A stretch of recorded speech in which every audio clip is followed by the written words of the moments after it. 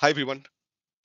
Today we are going to discuss about a data share using Azure Databricks Delta Share mechanism. We are mainly be focusing on the Delta tables and how we can share that Delta table from Azure Databricks platform to the external user. So what we can think of this share that we are talking about is just like a bucket where we basically have multiple objects. Now that objects can either be notebook or a table, and that bucket we can basically share it with anyone, externally or internally. Let's look into the documentation. So if we look at this diagram, and this is exactly what happens in delta sharing. So we basically have a delta table, and then we have the unity catalog where we do provide the access on the share, and then we use the delta sharing protocol, and this delta sharing protocol is being used by Azure Databricks, and using this feature the data is being shared to any external user. So this is how it happens. So as I was explaining that Unity Catalog is the integral part of this whole architecture. We need to have the Unity Catalog enabled in that workspace. Otherwise, we won't be able to use this feature. There are two ways we can share the data. One is open sharing, and another one is Databricks to Databricks sharing. For open sharing, what happens that in the source side, who is the data provider, they are going to use the Databricks environment, but it is not mandatory that the target audience or the data recipients use the Databricks environment. They buy any client tool. For example, they can use Tableau, Power BI, normal VS Code. And for the other one, Databricks to Databricks sharing, what's going to happen that we are basically sharing the table from one Databricks workspace to a different Databricks workspace. Now that different Databricks workspace might be in the same organization, or it might be in a different cloud, or in the demo first, we're going to look into the Databricks to Databricks sharing method. And later part, we are going to look into the open sharing method. I have one Databricks environment, and this data, the test user one is going to be the data provider. And similarly, I have another Databricks environment where I am admin at the rate, the domain name is the data is the recipient of this use case. Now, what we are going to do, what I have done before this demo, I have created two Databricks workspaces uh, at the primary side, at the data provider side, and also at the data recipient side. And I have enabled the Unity catalog and created two separate Unity catalog and added those workspaces into those Unity catalog. So those prerequisites I have already completed. There's one more important things to be noted, that when we are at the data provider end, we by default the delta sharing will not be enabled. So we need to go ahead and enable the delta sharing. Okay, I have logged into my Databricks admin account, and I'm getting into the admin console. And from the admin console, what I'm going to do, I'm going to enable the delta sharing feature for my Metastore. So let me do that. So I'm in the admin console right now. I would be getting into my fast Metastore. This is the Metastore that is being used by the data provider, and it is already checked in the enable delta sharing to allow Databricks user to share data outside their organization. So I have already enabled this, so that is there. So we are good in this. Now I'm quickly get into my data provider account. So test user one is the data provider. Okay, I have already created few tables. In my test DB, I have so many tables. So flight underscore data is the table that I would like to share with the data recipient. We are going to look into the Databricks to Databricks delta sharing mechanism, right? So when I'm at the data provider end, I really need to understand where I would like to send the data. So for that, I need to get that unique ID of the Unity Catalog Metastore where I would like to share the data.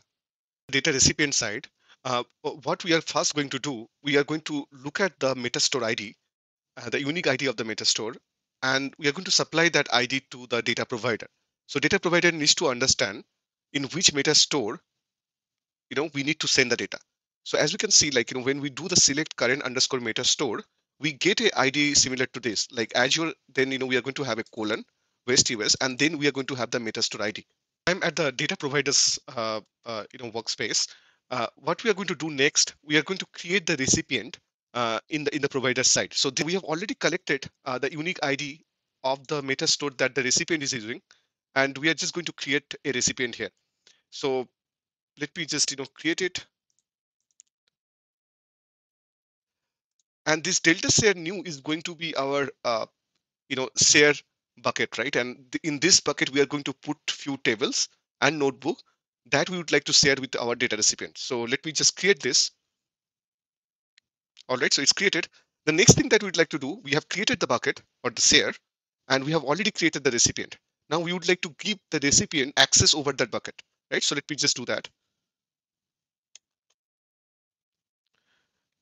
That's all the step that we need to do, right? So now we basically have a container or a bucket.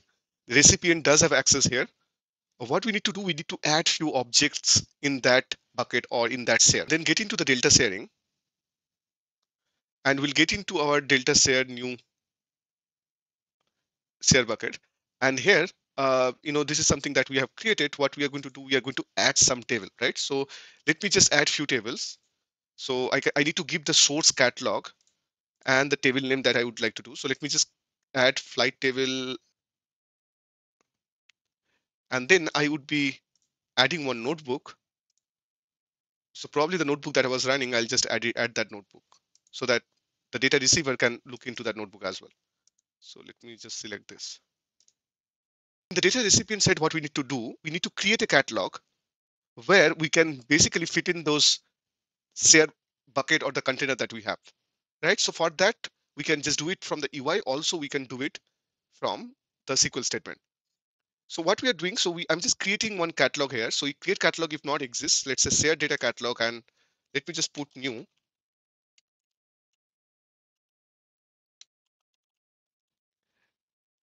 And using share my organization delta share test, I think this was also new. Now let me just tell you about this. Now this part is the provider, and this part is the share name. Now what is the provider? Now this is going to be our organization name. Now if we are not sure about what would be the organization name, what we can do, we can just get into the data, and then we can get into the delta sharing. And because the linkage was already created at the data provider end, hence we would be able to see those linkages coming here. So my own organization, and then if I just click this, I would be able to see this delta taste underscore new that got added here. The next thing that I need to do, I need to create a catalog. So catalog is basically a placeholder in the data recipient side where all the senders or the data providers object can fit in, right? So this is something I can do it from in the UI, but just for the timing, we'll get into the SQL mode. So let's create this. I'll just create this one. God, share data catalog underscore new as one more catalog in my meta store. So I'll get into the meta store. So this is my secondary meta store. Now I got this share data catalog underscore new, and I'm able to see the database. Now this database is not something that is created in the data recipient side. That was created in the data provider side, and flight data was the table that was being shared. Able to see this data from that share catalog new in the secondary meta store in the data recipient side. Like this is the catalog that we have, and these are the schemas that are being shared. Also in the other asset side, we would be able to see the notebook that was being shared from the data provider end. So if you click the notebook, we would be able to get a read-only version of the notebook, because we can just see it's a view-only thing, right? We won't be able to edit it. We'd like to add few, let's say one more table into that delta share bucket that we have, and we'd like to see if it is getting reflected instantaneously at the data recipient side or not. So for that, what I'm going to do, I'll get into the data and then the delta sharing that we have, and this is something I'm doing it at the data provider end. So I'll get into my share bucket, and this is the only one table that I have. I'll get into the edit table, and then I'll quickly click on the other table that I have. So I'll just save it. So now what happened? Two tables are being shared and one notebook is being shared. Now I'll get into my receiver side, and let me see. Initially I was able to see only one table, and now I could see just in a matter of second. I'm able to see the another table that came in, right? So that's how we would be able to share the delta table or notebooks from one Databricks environment to the another Databricks environment. The other, these both the Databricks environment can be in different region, can be associated with different cloud provider. The next thing that we would like to do, we'd like to do the open sharing protocol that we have in the delta share feature. So here, we are not going to have any data recipient in Databricks. Rather than that, we would like to have it in some different clients. For example, I'm going to use Power BI as client 1 or the consumer 1 and VS Code as data consumer 2. And we'd like to see how quickly we can share the data. So for that, I'll get into my data provider and quickly I'll get into the sender delta share notebook that we have. Most of the steps that we had in the Databricks to Databricks delta sharing mechanism, that is going to be same for the open protocol method. So in the open setting, again, what we are doing, we are just creating one more recipient called create recipient if not exists open data consumer 1. So let me just create 2 and some other comments we can provide. Okay, so now a different data consumer got created or the recipient got created, but this time I do not have the unique ID of the metastore. This is basically signifying that I'm not going to receive the data in Databricks. Rather than that, I'm going to receive it in somewhere else. Now, once we do that, the next thing that we would like to do, this is similar to what we did in our previous use case. We'd like to give this account permission over the data share account that we have created. I think our data share account name was delta share test. We are going to give the access to this account here.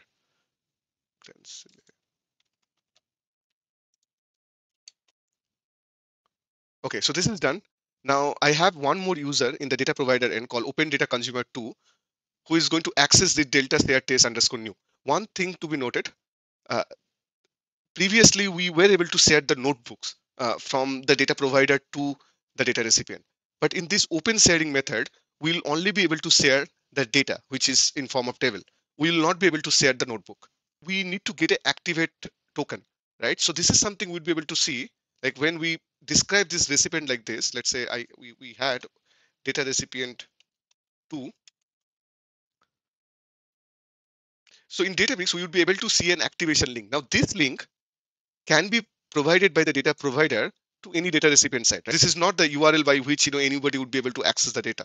What we need to do next, we need to go ahead and download the credential, right? So this is how we can download this credential. Now this can be done once. So that means that link that we got from Databricks, that is valid for only one click.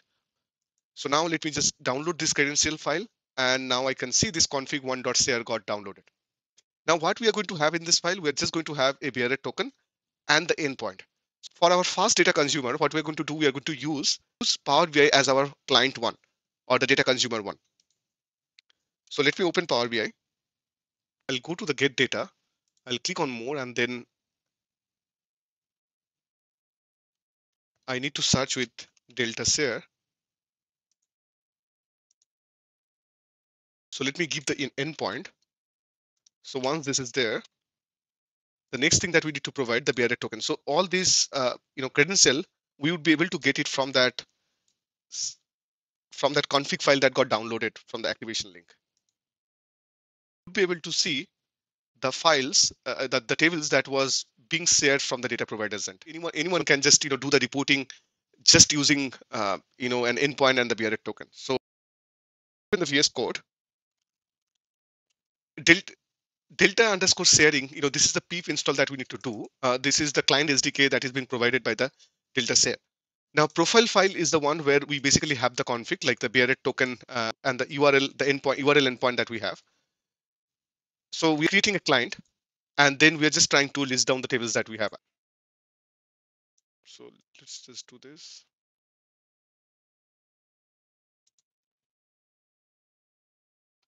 So as we can see, the user basically has access over flight data, and this is the share that is being used.